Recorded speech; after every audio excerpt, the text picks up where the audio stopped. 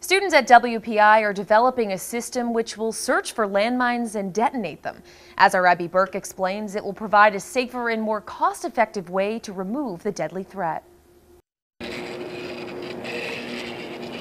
Students at WPI are developing a robot and drone to search for and deactivate landmines. According to UNICEF, each year landmines planted during wartime kill or injure up to 20,000 people worldwide. The problem is that very often when they're deployed in the heat of the moment, where the locations of the minefields become lost, and so after the conflict is over, the mines persist. Right now, student researchers control this robot with a computer. The goal is it will be autonomous. It uses a metal detector and is able to safely find suspected landmines and mark them. And then each time it actually finds a mine, it will stop, report the GPS location of that mine to the drone.